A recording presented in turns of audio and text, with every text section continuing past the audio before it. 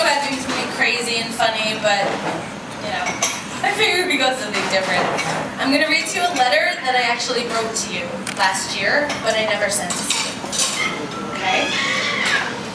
Okay.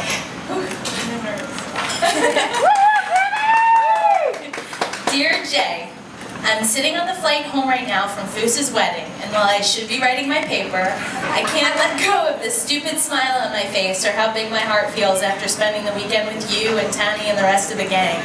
I truly mean it when I say these times recharge the batteries.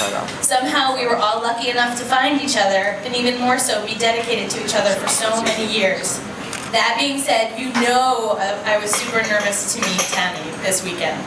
In 2010, Megan picked me up from LAX for CMF, and the second sentence out of her mouth was, "Mark my words, Kim, he's gonna marry her." Then there was your call that came out of left field telling me that you bought the ring. But you described it perfectly. You said, "Everybody's telling me I should be nervous and deliberating, but the truth is I'm not.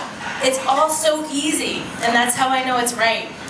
So after spending over 10 hours in a car with just you and Tammy and Leo this weekend, I can tell you that Tammy is, in a word, wonderful. It seems when you two are together, every single tiny moment is a great story. I mean, you said you couldn't fall asleep the night before because you were too busy laughing at one word on SNL. After that, you couldn't wait to tell me these precious little stories involving Leo or the cats or an avocado or Tammy nieces, etc., etc. Some of these might seem trivial, but it was clear that you two just being together had made each and every little thing in your life just shine a little bit brighter.